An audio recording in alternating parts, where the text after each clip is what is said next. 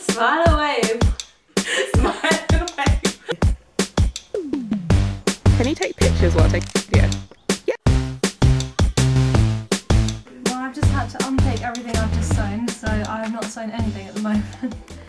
Hey guys, welcome back to my channel. It's Abby and today I'm here with one of my best friends, Zara. And we're going to do some sewing. I'm going to be trying to sew a two-piece outfit and you'll see how that goes along, and Zara will be. I'm going to be trying to sew a dress and I'm going to try and use one of the patterns from here, which is my fab new Japanese book with complicated patterns in.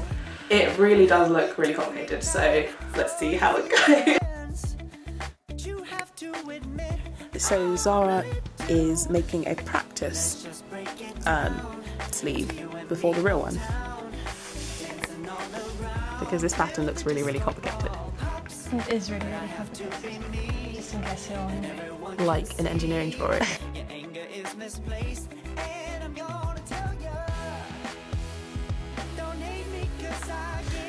So Zara and I have two very different sewing styles. Zara has worked with patterns and so she knows how to use them, while I would say my method is more of a observation and recreation.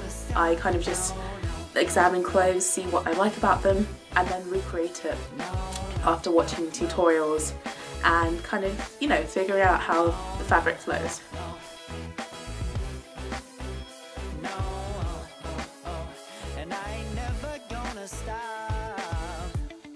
Going for this one here. Listening to French music while pinning patterns.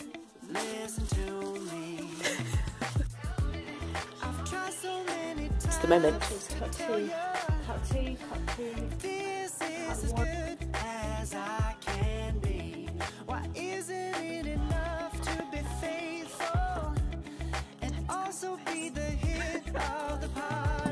If you have these notches in the pattern, cut it up into an arrow rather than down into the what will be the seam allowance, because otherwise it weakens the seam. So we cut that. That is a tip passed on to me by my grandmother. I feel good, although now I actually have to start sewing, so this is the hard bit.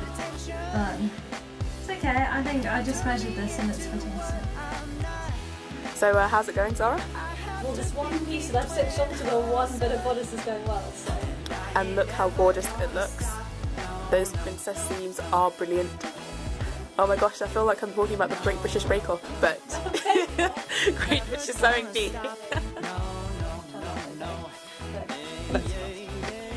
I feel like this is...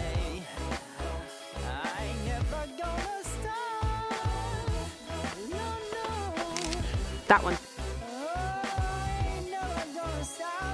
So if you like this video, please give it a thumbs up and let me know what was your favourite bit. Do you do this type of thing with your friends? And what kind of crazy things do you get up to with your friends when you're celebrating, you know, the end of exams?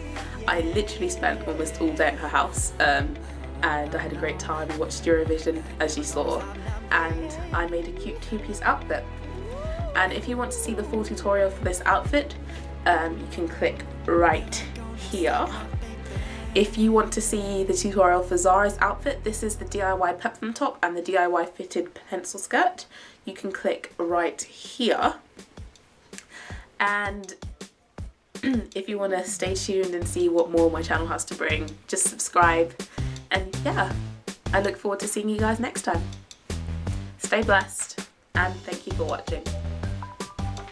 Hey guys, it's Abby. Oh, is it recording already?